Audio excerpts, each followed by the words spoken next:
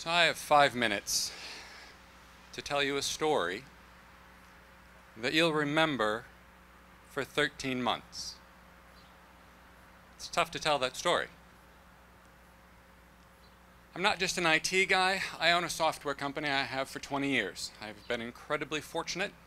I've traveled the world scuba diving, playing poker with my wife. She does both. And in 2016,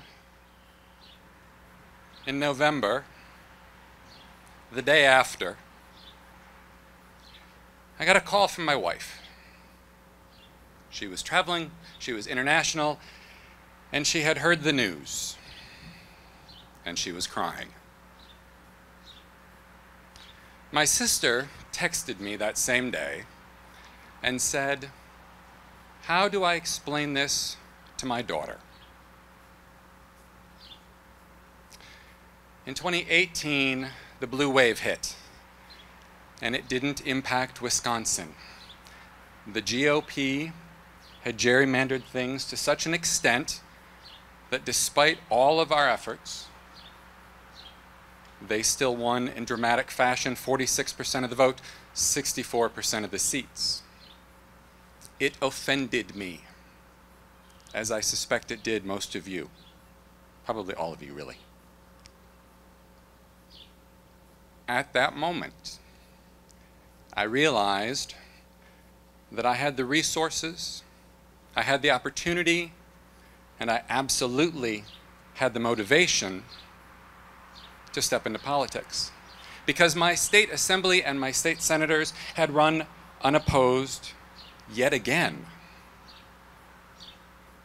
So last year, I hopped into the race for state senate. We were about a 30-point underdog, as so many of the state senate races were. And we lost by 19. Not too bad. But here was the cool part. We increased Democratic voting in that district, which is down Franklin, Muskego, New Berlin, relatively red. We increased voting in that district for Democrats by 28%. Now, if you've listened to Ben Wickler from the Wisconsin State Democrats Party, he'll tell you that across Wisconsin we are up 18%, and that was for Joe Biden. He did 18% better than Hillary Clinton had done in 2016, and he had almost exactly the same vote total that they had in 2012 with Barack Obama. So 18%. Down ballot, the races that I was in, the races that matter to you, almost every Democratic state Senate race dropped last year. We're up 18% at the presidential level, and every level dropped except for 2. I'll take credit for the big one, at least a little credit. So I think as we go forward, as we look at what's going to be happening in the next election, we've alluded to the fact that we've had 1% wins or less for Governor Evers, 1% or less for President Biden, a 1% or less loss for Hillary or Adam Clinton. If you go back before that 1%, there's this thought that Wisconsin is purple. I don't agree. Here's why. I believe, that if we are willing to talk to people, we have the opportunity to grow it. So let me ask you guys a quick question. I'm an instructor. Like I said, I own a software company and we teach. So part of being an instructor is I get to ask questions, so hopefully you'll respond. How many of you, show of hands or clap, whatever you want to do, have lost friends or family due to politics? There we go. Right? I'm glad to know I'm not the only one. And what a tragedy is that? Right? The very first person that I had in my office when we started the campaign and we had COVID and masks and distancing and stuff, the very first person that I had in my office was a raging libertarian. God help me, if any of you have dealt with those guys. No offense to the raging libertarians who might be here. But we sat for 3 hours and we talked. And at the end of it, he said, I agree with a lot of what you're saying. I can't vote for you because you have a D in front of your name, but I agree with a lot of what you're saying. There's a gentleman by the name of Daryl Davis. When you get home, look him up in his TED Talk. Daryl Davis, about 30 years ago, chose to set up an interview with a KKK Grand Dragon. What he didn't tell him is that he was black. So, right. So you can imagine his surprise when this Grand Dragon and his guard showed up and there's this black gentleman to interview him. And to his credit, and I don't give much credit, but to his credit, he and his guards sat down and they had a conversation with this black man, who they point blank told, we are better than you. Races should be split, point blank. And Daryl Davis listened.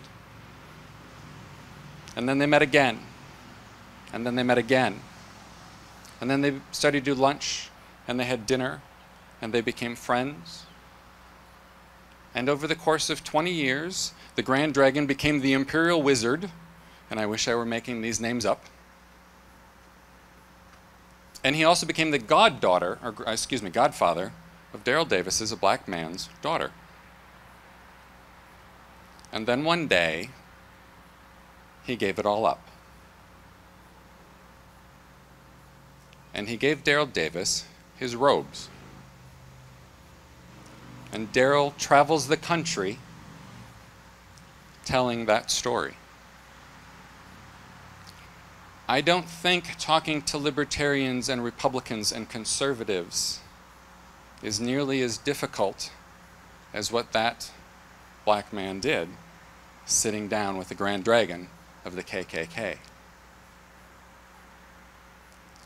So that's my format. That's why we increased voting 28%. Because I interacted online with trolls, for Pete's sake. And I had consultants ask me why I would do that, tell me that it was not worth my time. Well, it was, quite clearly. The Republicans have spent the last 40 years moving things, very, very slowly and methodically moving things. We have to take a long approach, we have to take a long view, and that starts with conversations, that starts with sharing, that starts with understanding these points underneath education, energy. But it also means understanding the points of the other side, because if this were a GOP right now, it would say guns and babies and whatever else they're going to throw on there, right? Regulations that they don't pay any attention to.